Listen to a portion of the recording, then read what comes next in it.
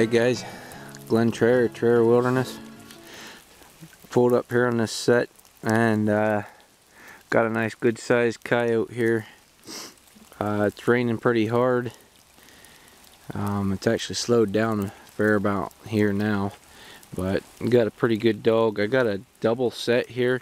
That was like a flat set that I had in, and then here's my other set right here, and I'm on this road, and there's the four-wheeler that Pat so graciously allowing me to use to get out and do some trapping and hunting. Thank you so much, Pat. Wouldn't be able to do it without you.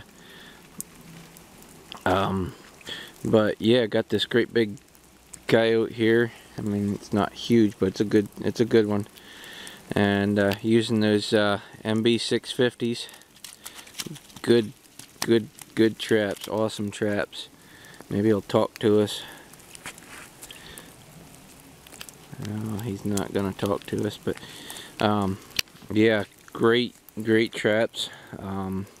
They're really good holding power, everything. So yeah, I know coyotes run through here.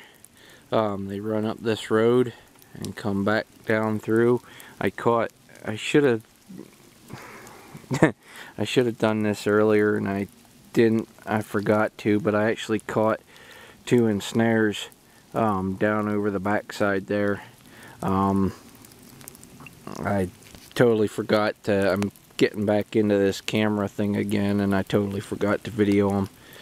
But yeah, so I just thought I'd show you this.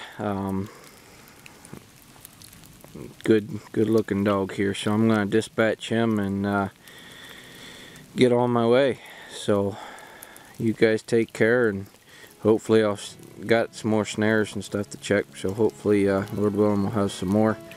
And if not, take care, God bless, and we'll see you on the next one.